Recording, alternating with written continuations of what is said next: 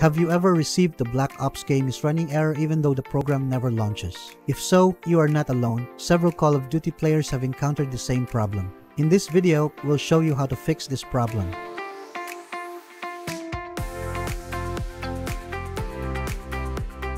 By the way, please like and share our videos to help those who might have the same issues so that we can help them too. Once you're done, then let's begin.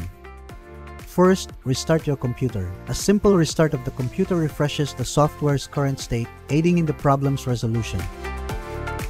Next, install new graphics drivers. Updates for the graphics card drivers are required because they give the optimum gaming performance. Bug fixes and new features that you can use for specific games are also included in updates. Here's how.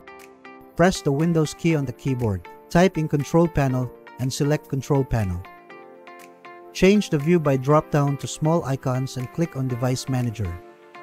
Once the Device Manager is open, click the drop-down for display adapters. Find your GPU and right-click on it. Select Update Driver. Select Search automatically for graphics driver.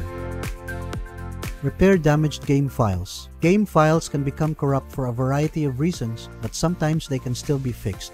Here are the instructions for using the repair tool to fix Call of Duty Black Ops Cold War's damaged game files. Access the Battle.net desktop application. Select the icon of the Call of Duty Black Ops Cold War game from the options. Click the options icon, cog icon, located near the play button. Choose Scan and Repair. Then select Begin Scan. Wait until the repair is completed.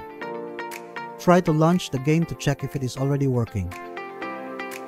That's it. If you think that this video is helpful, we would appreciate it. If you can leave a like or comment, subscribe to our channel or share this video to your friends. This can greatly help in making Google's algorithm can find and recommend this video to others.